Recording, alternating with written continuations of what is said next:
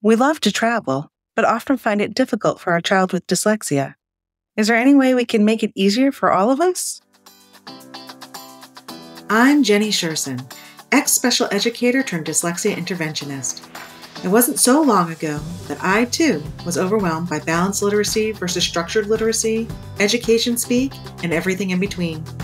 Fast forward after many, many hours of self-driven education, and you'll see I've built a thriving dyslexia practice helping students from age 6 to 18. My specialties? Working with the quote-unquote difficult, almost always 2E, student, and breaking down the complexities of dyslexia into everyday language strategies and action steps. Before we dive in, can you do me a huge favor? Would you mind sending this episode or just sharing my podcast with 3 of your friends?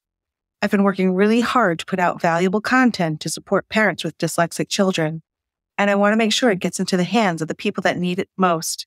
So grab the link to this episode or podcast, text it to 3 friends, or you can just click the share button and send it that way. Whatever works for you, but I would be forever grateful. Thank you. I have to admit, this was not the topic I originally had planned for this episode. But then, the other night, while on vacation, I was lying in bed trying to fall asleep, and I thought about all the things that I, as someone with ADHD, have to manage while traveling.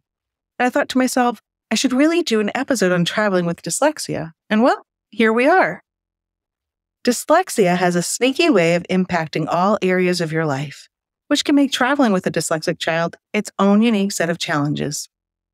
Some of these challenges include managing public transportation, timetables, time management, and organizational skills. Let's take a closer look at public transportation and timetables. Because dyslexics, when reading, often switch words with ones familiar to them, they can often confuse similar-looking or sounding place names, especially when they are standalone and not used in a sentence. There's no context clues. For example, a dyslexic might mistake Cheshire, Connecticut for Chester, Connecticut, or Venice, Florida for Venice, California. Or maybe they know they're going someplace in the north and it begins with an H, but they're not sure if it's Haddam or Hamden. Once they figure out where they're going, they now have to tackle booking forms or public transportation schedules. It's not unheard of for them to book a car or flight for the wrong day, week, or month. Buses and trains pose other challenges: misreading signage, ending up on the wrong platform, or getting off the wrong station. We haven't even tackled timetables or time yet. Timetables are often printed in small font and contain an enormous amount of information on something that's designed to fit into your pocket or backpack. The small, closed font makes it difficult to accurately track the information. Think skipping lines midway through and not realizing it. Also, depending on where you're traveling, the schedule may show information based on a 24-hour clock instead of a 12-hour clock. I myself find that a difficult change. Managing time has its own difficulties. As we've already noted, the 12-hour versus 24-hour clock is one hurdle to overcome. But so is reading an analog clock.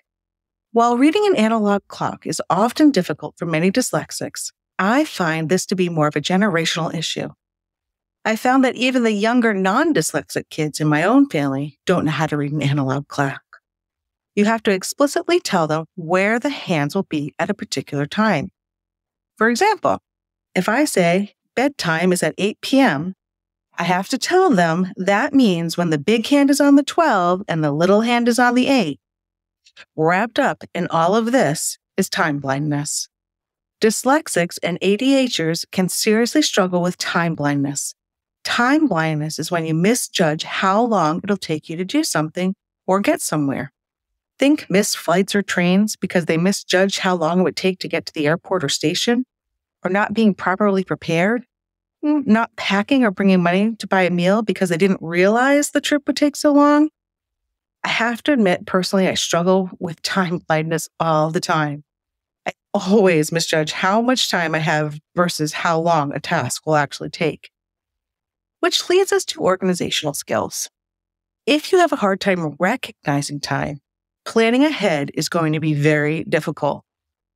Oftentimes you leave little time to pack, And those weak planning skills are also going to lead to leaving behind essential items, which happens frequently. On this last trip, I forgot my little mini Wi-Fi. There's so much to manage and so much we as proficient readers take for granted. So what are some strategies for making travel an easier, smoother experience? First, plan. Lots of planning. Go over the itinerary until your child has a solid understanding of where they are going and why. For instance, understanding that to get from Detroit to Providence, they're going to have to take 2 planes, Detroit to Baltimore, and then Baltimore to Providence. If you can, go over maps of buildings, stations, and cities in advance.